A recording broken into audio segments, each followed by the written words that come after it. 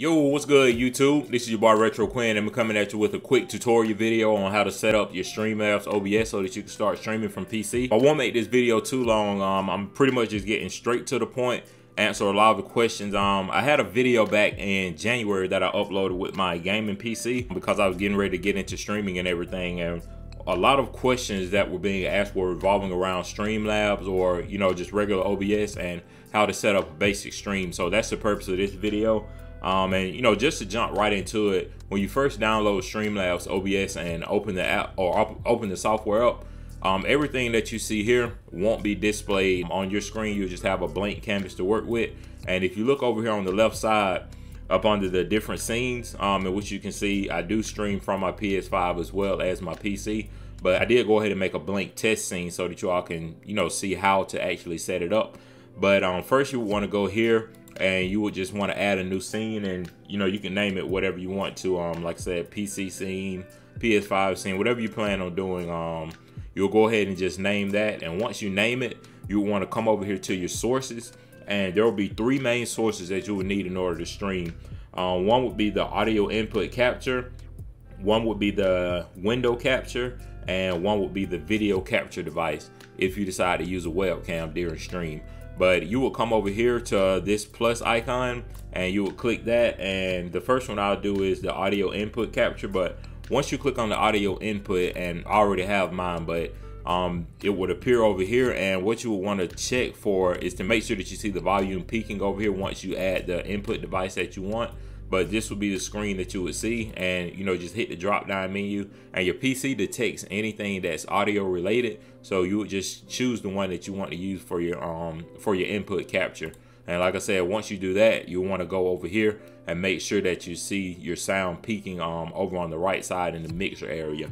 And once you get your microphone added, you go back to the plus sign once again, and you'll want to go ahead and add your window capture.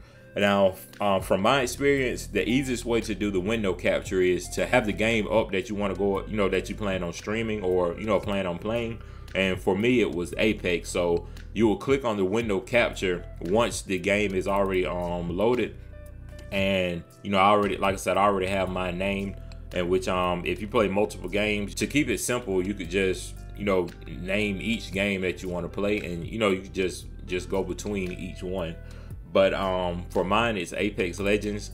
And once you add that window, you'll come to a screen that looks similar to this. And like I said, if you already have the game up, the computer will read it, and you would just go ahead and click on that, and the game will be visible in this area right here. And once you have your window capture selected, you will go over to your video capture device if you decide to use a webcam, or if you have a Elgato, but that would be for console gaming. But you will go over to your video capture device, and I already have mine right here. I have my webcam, but you will click on the device that you want to add, and once you get that added, you'll be on a screen like this. What you want to pay attention to on this screen is to make sure that you see the actual video showing on the screen, and that'll let you know that you have the correct video capture device selected. But once you select that, it'll appear up here, and as you can see, you can move it around any way that you want. And that's one thing that I like about OBS, and just using the different streaming softwares, you're able to move everything right where you need it and everything. And sometimes your canvas may be off, so an easy thing to do is just right click here, go down to transform and fit to screen. That will go ahead and set your canvas right where you need it. And with your webcam, you can make it bigger, make it smaller. You can put it anywhere on the canvas that you want, depending on the different game and how you plan on streaming. But that's pretty much it for this video.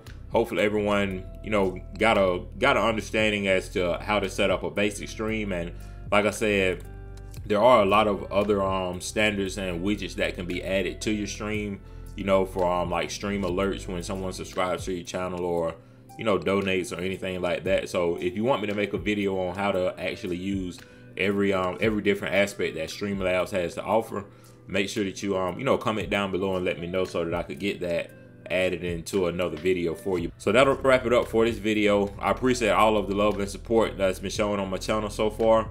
Y'all make sure that y'all like the video, comment on the video, Share the video so a lot of other people can see how to set up a basic stream. And if you have any questions on the stream, or how to add anything else, feel free to comment down below, and I'll make sure that I can answer every question to the best of my ability. But without further ado, this is your boy Retro Quin. I'm out.